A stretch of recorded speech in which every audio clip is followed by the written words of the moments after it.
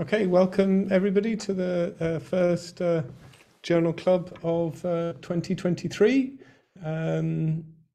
Hopefully this will be, now that we had a break for January, this will be happening every month on the second Tuesday of the month. So we'll hopefully be back together in 4 weeks. But today it's SACIP's turn, and in particular, we'll see the list of people there, but I believe that the first presenter will be Simon Driscoll from Reading, who will be talking about a couple of papers and the particular connection, motivation being using machine learning to parameterize convection in climate models. So as people keep coming in, it's just past 3 minutes past the hour in whatever time zone we happen to be in. And so over to you, Simon, and thank you very much for doing this. Cool, thank you. Okay, so yeah, so this is the VESRI Journal Club, and we thought we would, the aim obviously is to start with papers that are very, very relevant or seminal. So for each people of various VESRI and climate teams to discuss a seminal paper that's had a major influence on their research and for research more broadly. So in order to understand this, I thought it made sense to describe what the SACIP project is, so you can understand how, if you don't have familiarity with it yet, you can understand why these would be relevant. And this the SACIP project is the scale-aware CIS project, and that aims to develop a truly innovative scale-aware continuum CIS model for climate research. It has 5 work packages, and it covers CIS code development, optimization, rheology, isotope interactions, data assimilation, machine learning, and climate feedback as part of its aims. And I am in work package 4, along with Alberto, Julien, and many other people. And we're basically using novel data assimilation methods and machine learning methods, and often hybrid methods for unique physical and computational features of this next version of NextSim. In particular, there's a big focus on unresolved and subgrid scale phenomena, and we're working on, us personally are working on the parameterizations for melt ponds. There's a link for SACIP if anyone else is more interested in. So this talk focuses on 2 studies introducing machine learning techniques such as neural networks and random forests, and showing how they can replace subgrid scale parameterizations in similar problems. So we know that they've not been, the papers aren't specifically about CIS, however, they are effectively showing that we can translate the skill set from these different papers and make them relevant to us. I am assuming that most people have an awareness of parameterizations and so on, but just in case. So numerical atmospheric and coupled atmospheric, oceanic and land models, or GCMs, used for climate and weather predictions, are based on solving 3D time-dependent 3D geophysical fluid dynamics equations on a sphere. There's a kind of schematic there on the right-hand side of what you may expect from a climate model, where you're going to have multiple vertical layers and many horizontal grid points. And effectively, you'll be breaking down these equations. How Vladimir Krasnopolsky kind of starts to frame the problem is that we have the governing equations that can be based on conservation laws, and they'll be written symbolically. As you can see, where psi is a 3D prognostic of dependent variables, so you're talking something about temperature, wind pressure that you want to know about. D then is model dynamics, so it could be like a 3D partial differential set of 3D partial differential equations for motion. X is usually is independent variables, so that could be latitude, longitude, height, or anything else. And then P is model physics and chemistry, so that could be long wave, short wave radiation, could be convection processes, or many other things. And you can see some of these physical processes we've also included in here, one of which is CIS. So while scientific problems using these models can be extraordinarily complex, we note that they enjoy drastic simplifications, and in part that is due to how computationally expensive it would be to, well, it effectively is, to do things on such fine resolution. But then you have to basically start to parameterize these things to the subgrid scale.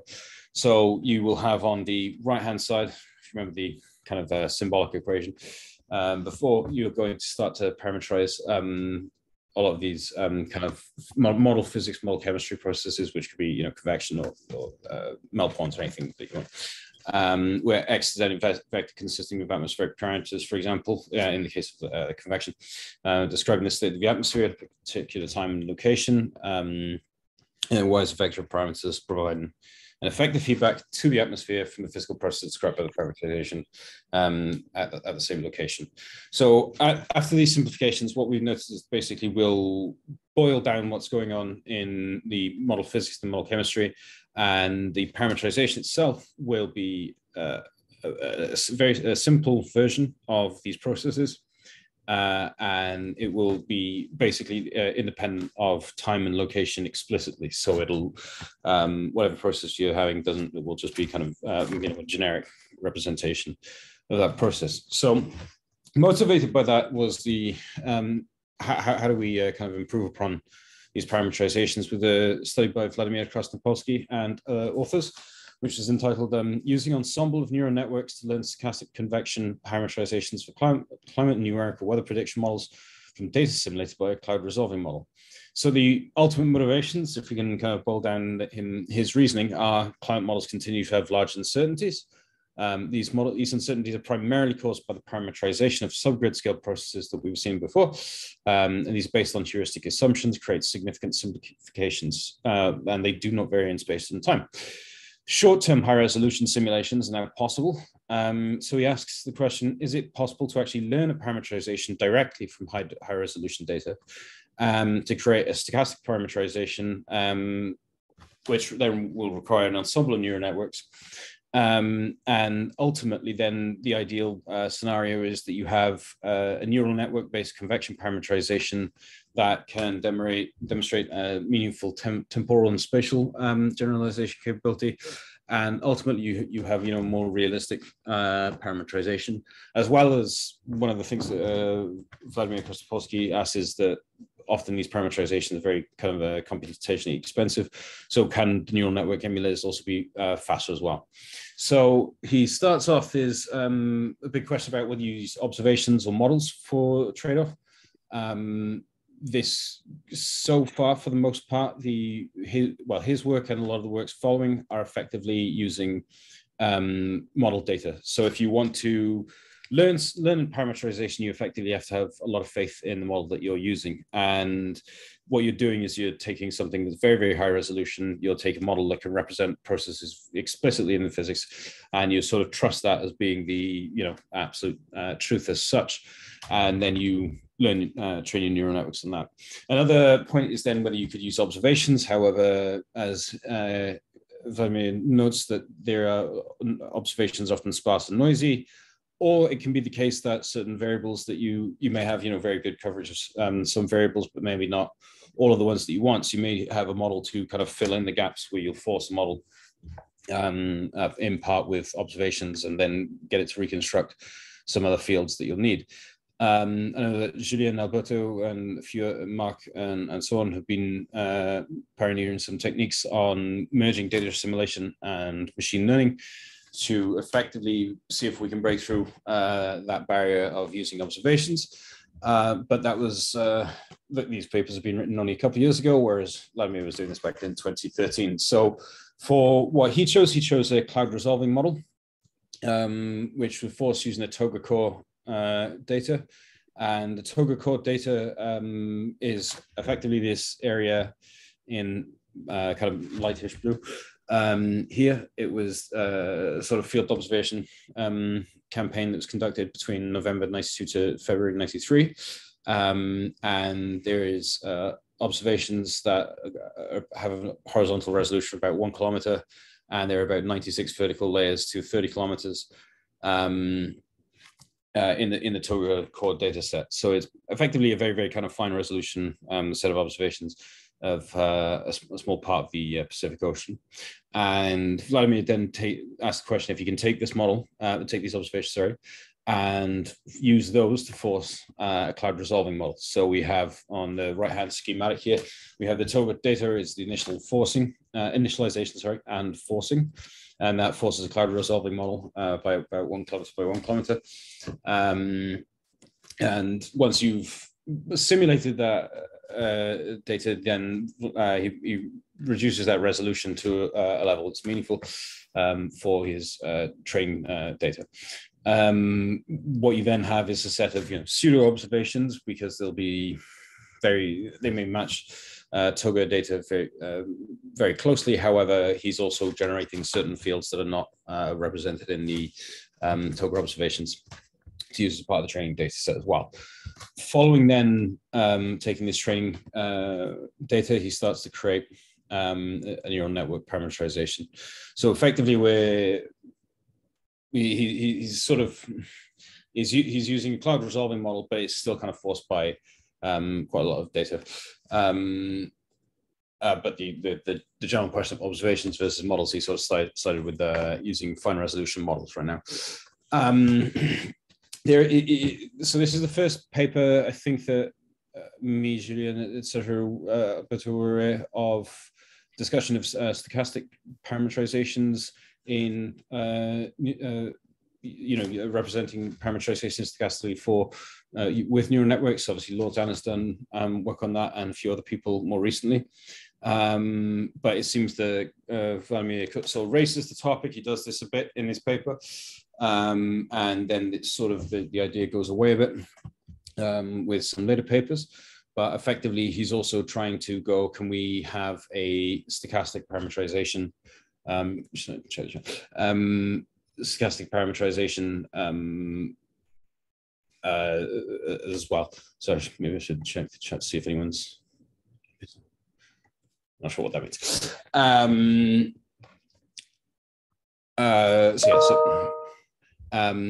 So basically then he's gone, I've got a set of pseudo observations and I want to train my model. I want to train my neural networks.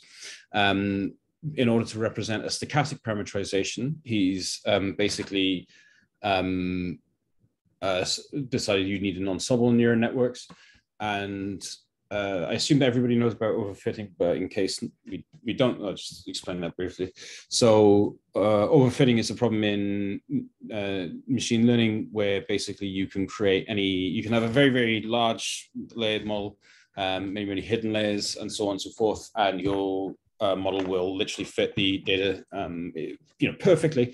However, it'll be overfitting because when you then translate it to your test data, it will have also fit noise as well as the kind of laws of physics that you're trying to fit.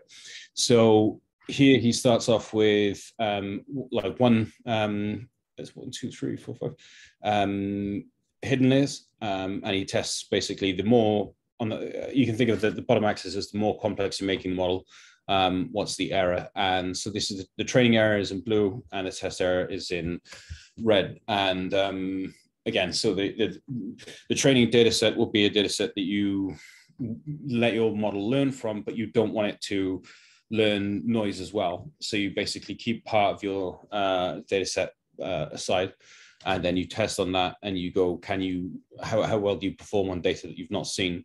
Are you just learning to fit noise, or if you learn the actual fundamental laws?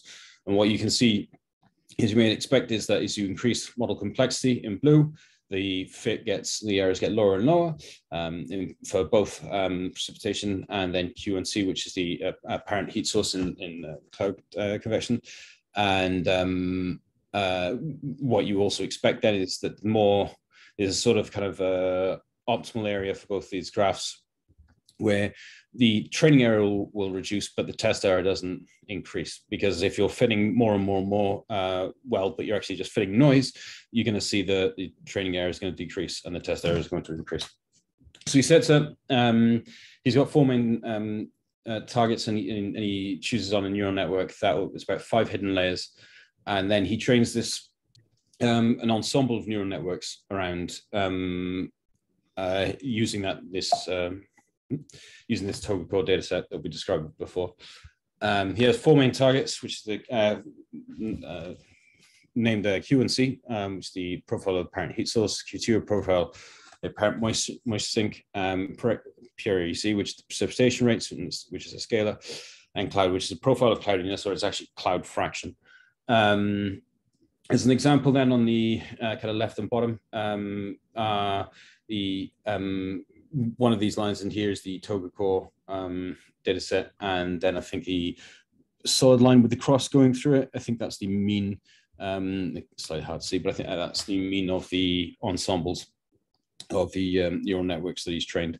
You can see this very kind of similar situation for precipitation, that there's the broad agreement between both the Toga core observations and his ensemble of neural networks.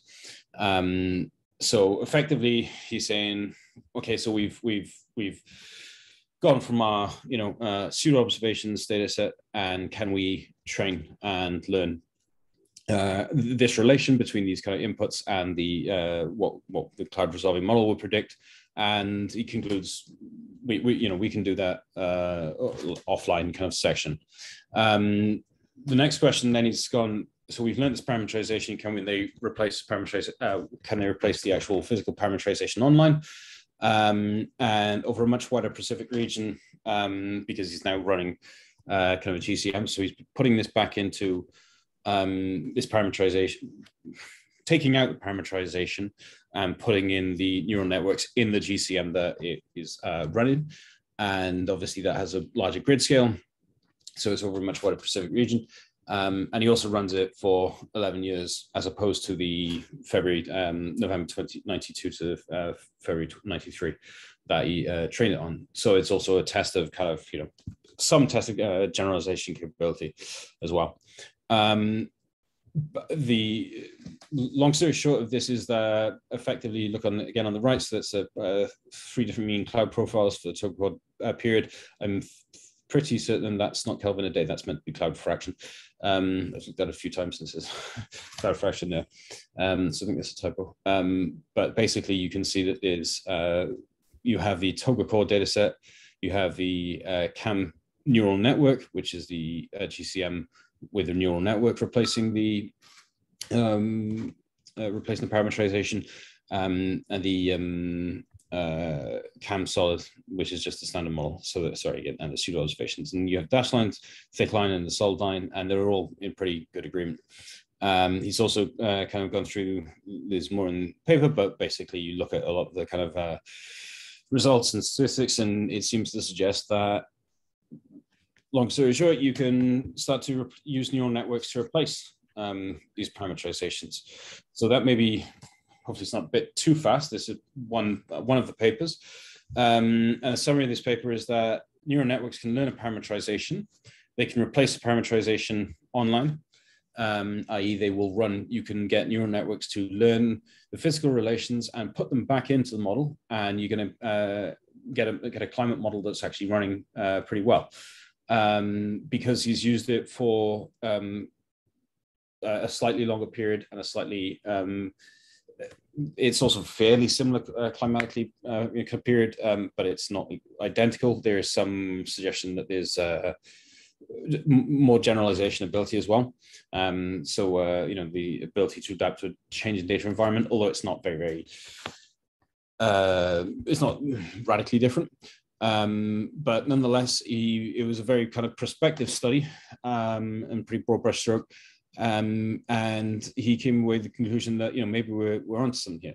So he suggests that further work would be to generate, the ideal kind of case in Vladimir's mind was to generate a more representative cloud resolving model training data set. So in theory, could you have almost worldwide kind of observations and similar nature to the Toga core experiment? And then you could basically force a kind of global cloud resolving model to build a parameterization. Then the next, once you've got that data, you're going to train and test the global neural network convection parameterization. And he also talks about introducing tools to allow neural networks to adapt to changed environment. So the one of the suggestions, he says, the approach uses various procedures to recognize new atmospheric states emerge due to the changes in the environment. Other approaches that we'll discuss later also involve things like basically scaling the input and output variables, which is called, the climate invariant generalization.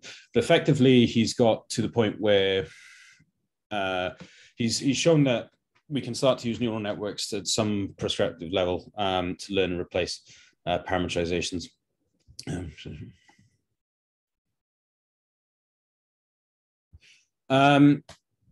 So will the neural network have stability issues when run the online test for a longer period?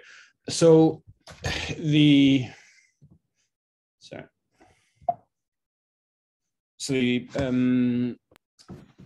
ensembles here are for about 10 years that he's run them for, and so these are the mean profiles over 10 years, and that's a time series performed. That's not probably level.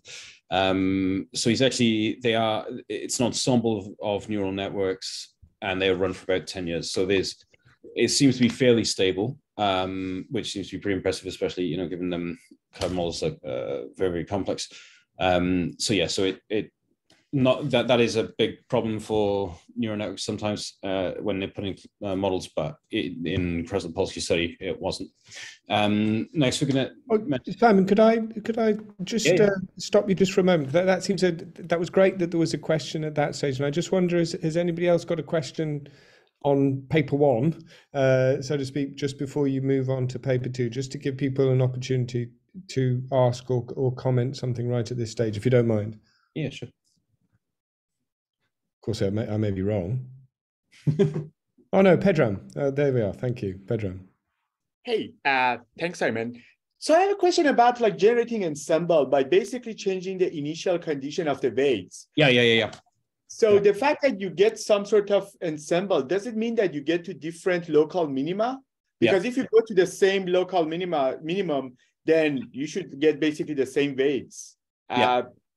And generally, is this I have seen other people doing this. Is it a meaningful way of generating an ensemble? Because the other option is dropout, where you actually, turn off the weights and generate an ensemble. But anyway, I'm just wondering what your thoughts are about this. Yeah, so I can see Julien nodding as well, and we've discussed it before, that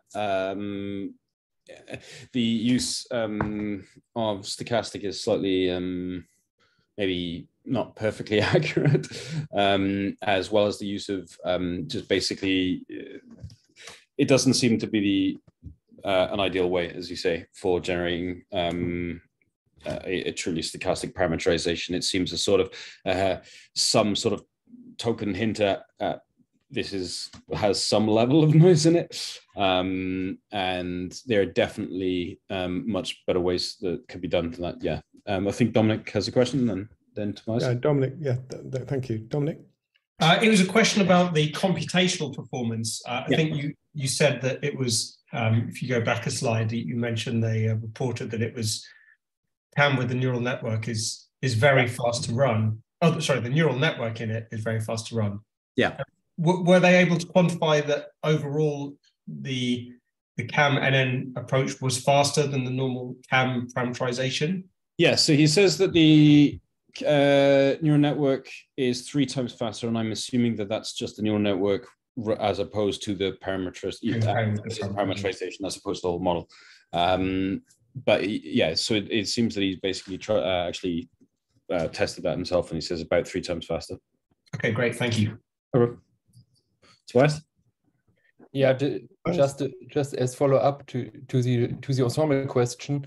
I mean, so there's a whole technique about initializing, let's say, 10 different ensembles and training these ensemble these 10 different neural networks independently, and then landing in local minima. It's called deep ensemble, and actually it is, I mean, in some sense it is a pretty good approximation or it gives empirically a better approximation to the uncertainty than using, for example, dropout. And yeah, I mean, it is actually done. It is done a lot in machine learning nowadays. Yeah. Okay. Yeah. So it would be really whilst Flammy is basically hinting at stochastic, there is definitely it's not exactly the ideal stochastic representation, and it's called there's alternate other forms for that as well. When 2021 also used random initialization, they selected ensemble members like this. Yeah. And then there's also the other option of dropout, of course. So, okay, thanks a lot, Simon. So I think that was a great little interlude and questions, and so crack on. Cool, thank you. So then basically in paper 2 is the next paper of O'Gorman et al. In 2018. So they said in a pioneering study, Krasnopolsky et al. Used an ensemble of shallow artificial neural networks to learn temperature and moisture tendencies from a cloud resolving model simulations, forced by observations from a region of the Pacific, equatorial Pacific. And then they go on to say that here we use idealized tests to explore the potential of machine learning based parameterizations for simulation of climate and climate change. We demonstrate ways in which the machine learning parameterization can be used to gain physical insight into the interaction of convection with its environment. So this came out, see on the right-hand side, on 2018. And ultimately, the differences between the Krasnopolsky study and the O'Gorman study is, or I'd argue the main differences are, for one, Krasnopolsky uses neural networks, and O'Gorman uses random forests. And we're basically saying that there are multiple ways to emulate the convection parameterizations. Krasnopolsky is stochastic, although we've gone through the slightly maybe hand-wavy way that stochastic is treated in the paper. O'Gorman, they effectively just go for a deterministic emulator, and they know that. With Krasnopolsky, there's no mention or consideration of conservation of physical laws, whilst O'Gorman, they actually in their random forest, they can guarantee that there's going to be conservation of energy. When they actually know also, so they tried neural networks a little bit and they know that they couldn't conserve energy, and they switched them for the random forests. With Krasnopolsky, there's no focus on extremes, there's no focus on anything really exotic or the properties of climate, apart from kind of get some mean fields and is it drifting or unstable. Whereas O'Gorman start to ask, this approach assurance of promise, now can we basically get it to shift, get it to move it to apply it to other parts of climate phenomena. There's more. Krasnopolsky is basically looking at verification, and that's roughly around the existing climate. He does test the model on online on some level, climate that's not exactly the same as there's a training and a test set and so on and so forth, but it's not actually specifically majorly different. Whereas O'Gorman actually try and focus in on whether you can use emulators to predict things like climate change and so on and so forth. So to generate data, they used a relatively complex, in their terminology, convection scheme, and this is model simulations again. So they basically go through mentioning some observational data, but very quickly just go for model simulations. And this time they use the relaxed Arakawa-Schubert convection scheme. But the base of the scheme is an ensemble of entraining plumes that represent both deep and shallow convection. On the right-hand side, we can see we've got random forest, for those of you who don't know. So they're decision trees. Random forest is basically a multiple decision tree algorithm. So decision trees, basically you take a data, you split it up into two things each time. So you could have, like a snooker ball or something, it would be, red balls and yellow balls, and it'll ask this question. It'll go, which is the way that I can split these two, my data right now, in the most meaningful way, and it'll just keep on iterating through that for the number of layers, leaves and nodes that you have. And the more leaves and nodes, the more specific you can get. Again, you'll have the problem of overfitting. And basically the part of reducing fitting to noise and so on is by using random forest, which is multiple versions of these decision trees. So for training data, they take it's a GCM, but it's a kind of stripped back GCM, so it's more simple than a regular GCM with all the physical processes in. And they spin the model up with that convection scheme in. So it's basically like again, a cloud resolving model over 700 days from isothermal rest state in order to reach an equilibrium. They then take a subsequent 3,300 days used for training, and they train random forests. So it's actually, it's only trained on 3D fields of temperature and specific humidity profiles, but they generally deem that enough. And then they basically, once they've trained their random forests, they start to go, how well are these random forests able to predict the same kind of phenomena that our relaxed Parametrise model is predicting. So on the bottom, you can see the RAS convection. This is the precipitation rate that the relaxed Parametrise scheme predicts. And then on the left-hand side, you have the random forest prediction. Also just check the chat. It's just the same. Yeah, I think I've muted accidental mics. Please. So basically, this is now you can see the random forest predictions are very similar to their convection scheme predictions. So ultimately, again, long story short, they can show that random forests can learn the kind of, given the input to a cloud resolving model kind of scheme, can it predict the output? And the answer is yes. The trained random forest is then put into the GFTL GCM. Sorry, so it was this study that runs 3 times faster. Krasnopolsky's one does run a few times faster. I can't remember how many times it says, so Roman's will be 3 times. I can't remember the exact number that Krasnopolsky will have. Basically, they've trained their random forest scheme now, and they'll say they look at then, on the right hand side, we'll have things like tropical equivalent potential temperature, eddy kinetic energy, mean precipitation, so on and so forth. All these are kind of normal fields, and then they also test it on extreme precipitation. So in the blue, you have the GFTL model that it has no convection scheme in whatsoever. And then the dashed red line is one which has the random forests that have been trained. And the black line is the one which has the cloud resolving model, the original RS perfection model. And you can see that there's both close agreement between those two. So it's suggesting that the random forests have indeed learned the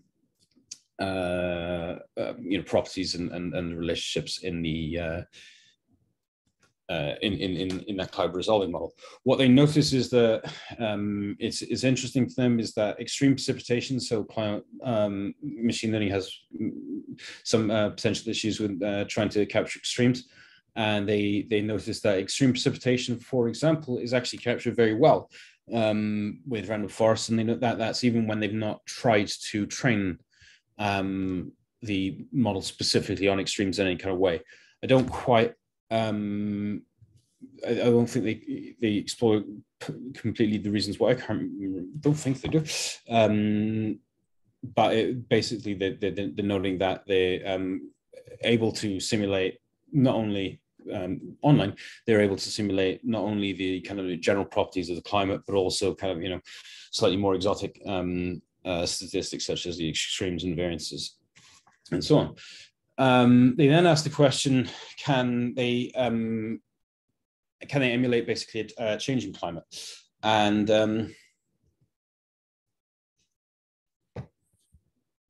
somehow I've changing climate. Yeah, okay, so the changing climate should be this slide. Apologies about that. So they note that their model train it on a changing climate. And so the basically thing that they say is they in order to represent climate change, they up the CO2 level. That they alter the radiation scheme, so it's effectively like upping the CO2.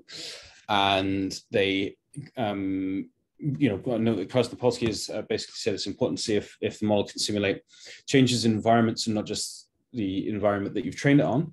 And ultimately, they note that a model does not capture well changes in a warmer climate if it's trained in a colder climate. So you can see, for example, that the random forest, if you give random forests training data from your cloud convection scheme, and you provide it with both, so you have you run your standard model and you go, this is a controlled climate, and then you run it again, you go, this is a hot climate, and you give both of that data for the random forest to learn, then random forest will actually be very good at reproducing that warmer climate. If you train it on each climate separately or combined, or if you train it on the warm climate, it's going to be able to capture these differences. That's true. However, if you train it on a control climate, so a colder one, and you ask it, can you now predict the changes in convection to a warmer climate, it doesn't do that at all. And I think that's one major important thing, is that there's also the issue, whilst these papers are some of the first papers, the first papers to effectively consider using neural networks to replace these parametrizations, we also note that it's probably a pretty serious critique that they're incapable of, well, potentially incapable of representing warmer climates all the time. Sometimes they seem to, or they'll capture extremes that you think that they weren't trained on, but they may actually be unable to answer, questions of climate that's not been seen. So the conclusions are that the random forest parameterization leads to robust and accurate simulations of a control climate, and the decision tree based allows the conservation of energy. Random forest parameterization also can capture extreme events. However, so you basically have energy conservation, you can capture extremes, you can get the general properties of the climate that you trained on. However, if you start to change and go, hey, let's see how well you're going to start to predict clouds in a warm climate, they know that that's a very big challenge. So further work that they've noted is whether machine learning parameterization should be non-local in space and time. It's a bit similar to what Vladimir Krasnopolsky said. Whether it should be applied in addition to, like an emulator should be applied in addition to boundary layer radiation, large-scale cloud schemes, or whether you just have something that's capable of replacing all of these.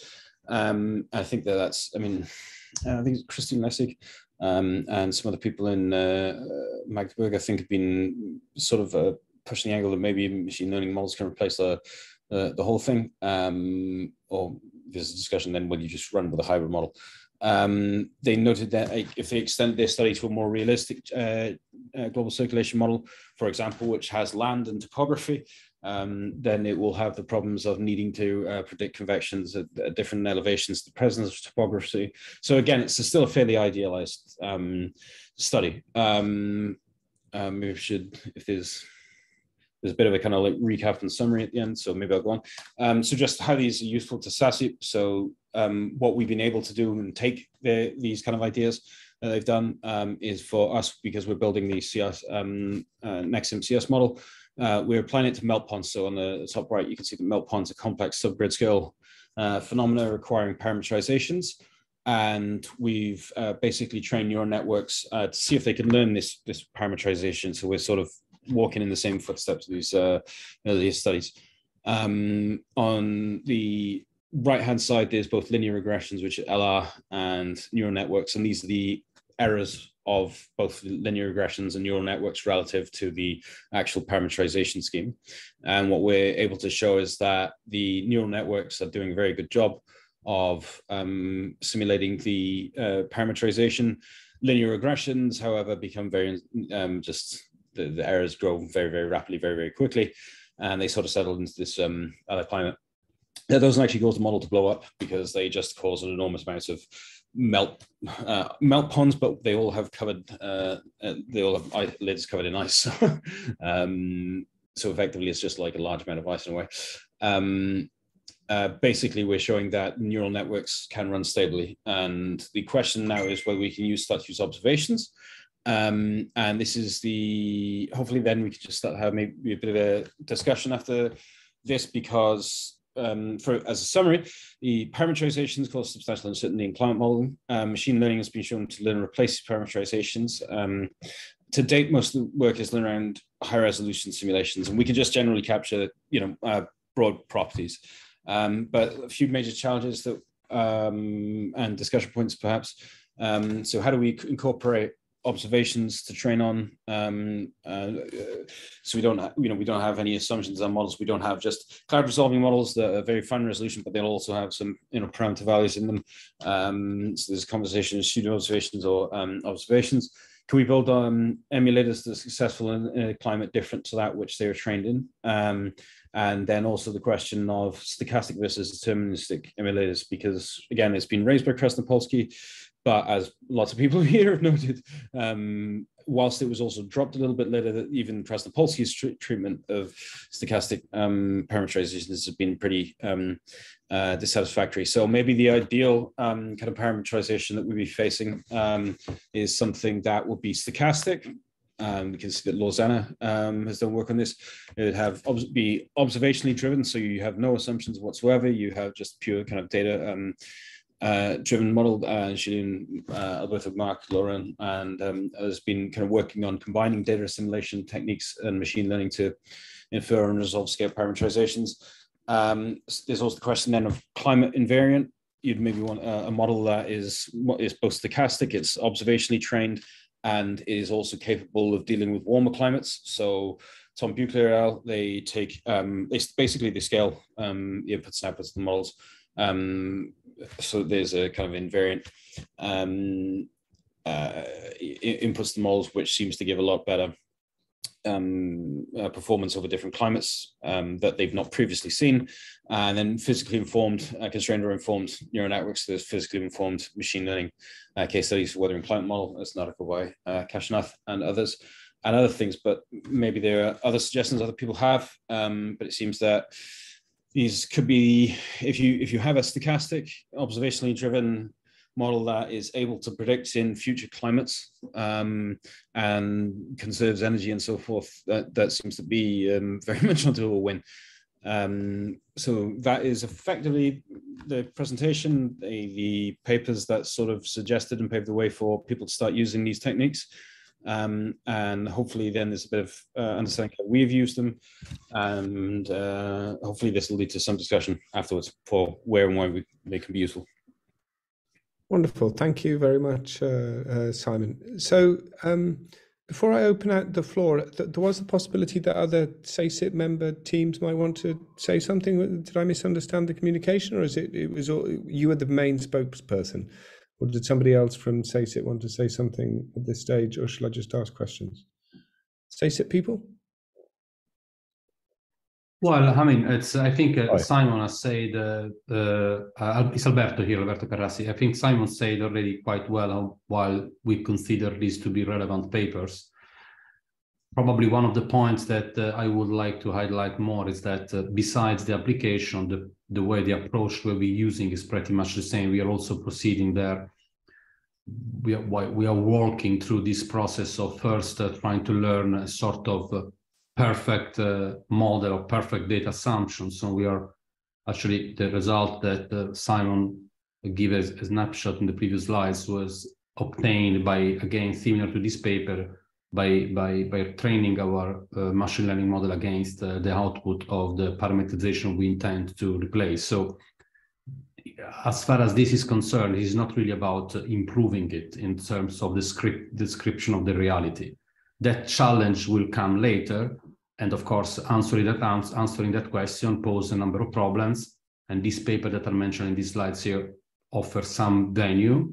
And this is where we are at the moment. So we are now at the moment of moving to the use of real data, and specific for the problem that this is not just for SACIP in general, more specific for what Simon is doing, but it applies to all of the other things that are happening in SACIP, also in the Paris group with Mark Bouquet and Tobias, Aban Farsh, etc. It's really which type of data we are at disposal and whether these data are enough, how they are related to what we really want to emulate, etc. And in the case of melt ponds, it is not that trivial because we don't really have enough data of these objects. Okay, thank you very much, Alberto, for that further gloss. So, does anybody have any questions? Comments?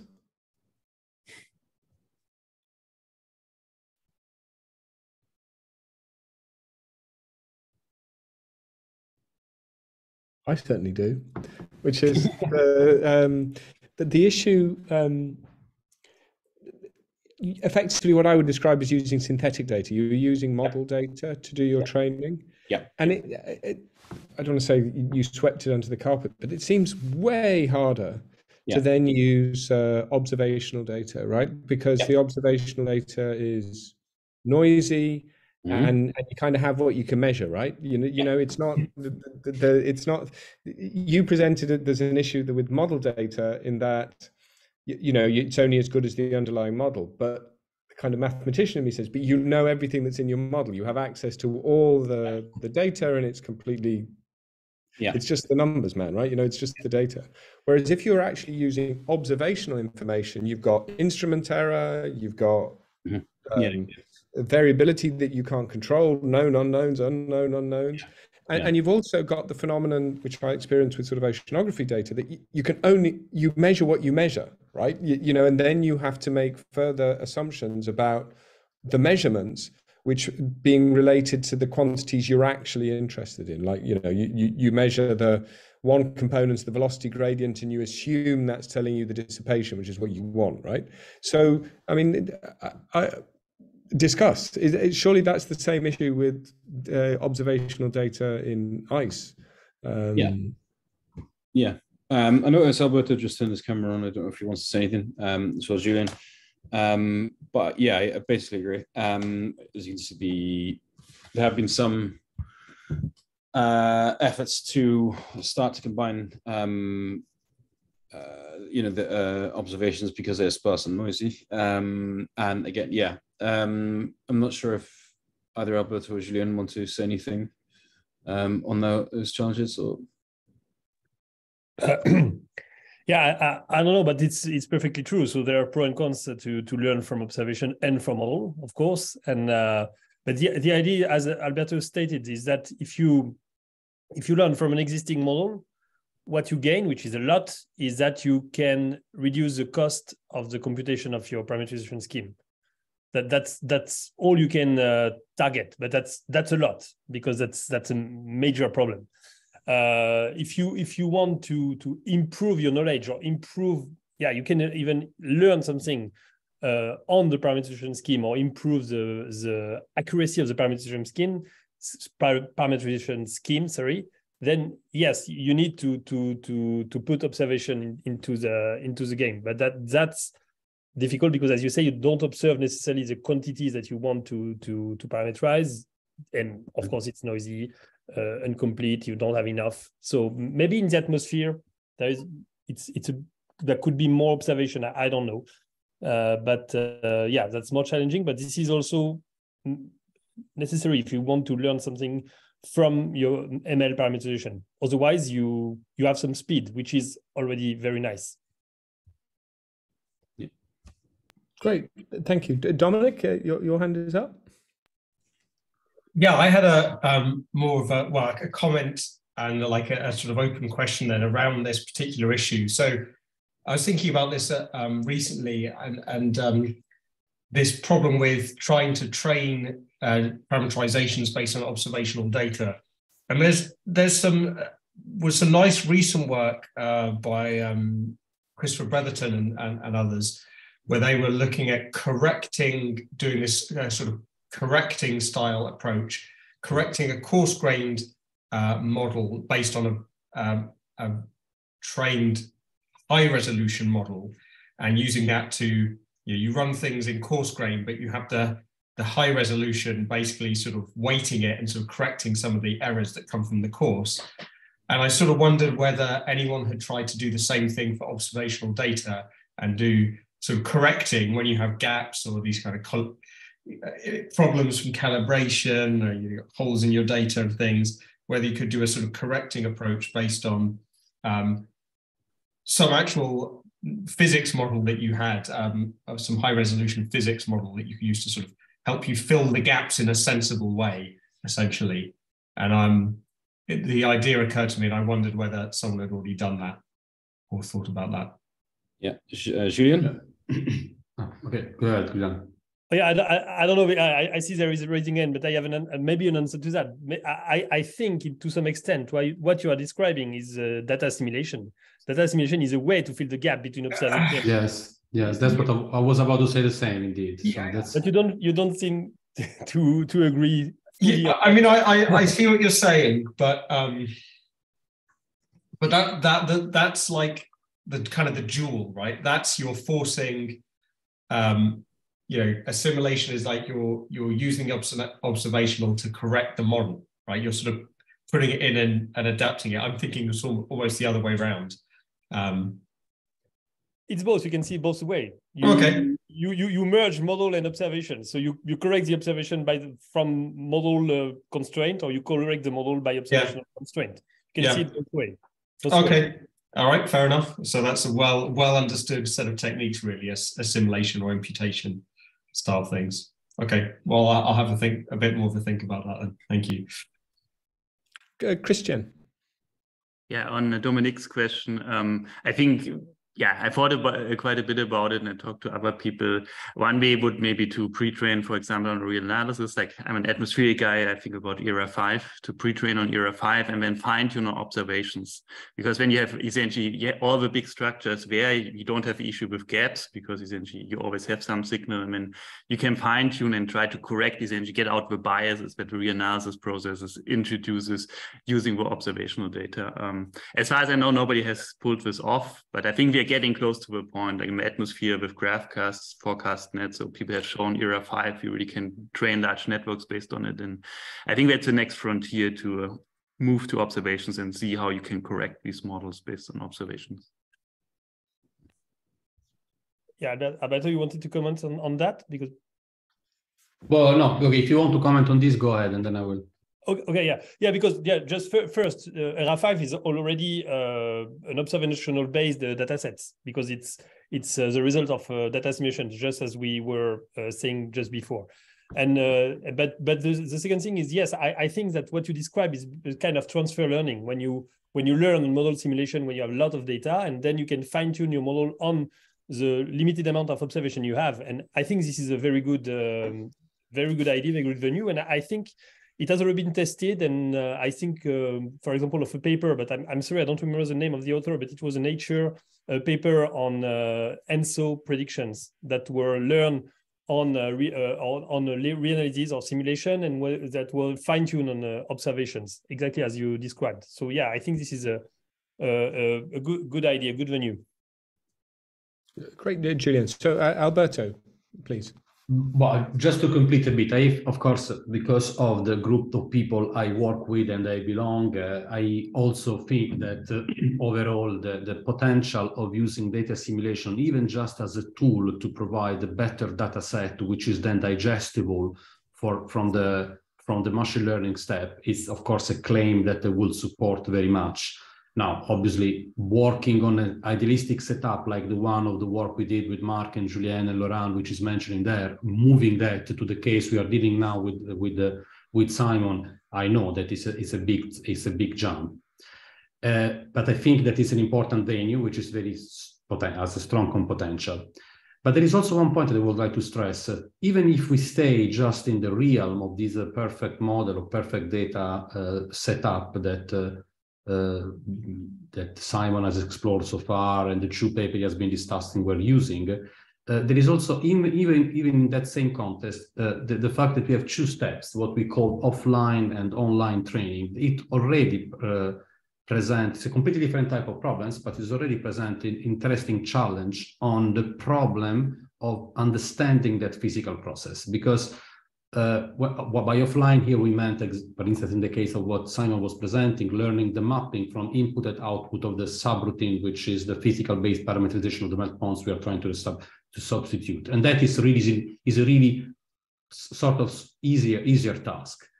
But when you then plug in that into the full CIS model, whereby that physical parameterization we are now substituting with a machine learning-based parameterization is inserted, which is called online, then a number of other problems arise, including stability and so on and so forth. So I think just to say that I think that with the high of the real data that we are also moving to, even if we stay in that realm, there is a lot that we learn on the capability of the machine learning algorithm, is on the specific architecture, and also I would say on the challenge of appending a physical constraint, if any, because those are, you know, the one that may be easily be rejected when we then plug the parameterization online. Yeah. Great, thank you, Alberto. That's great. And I think the last question, Pedram.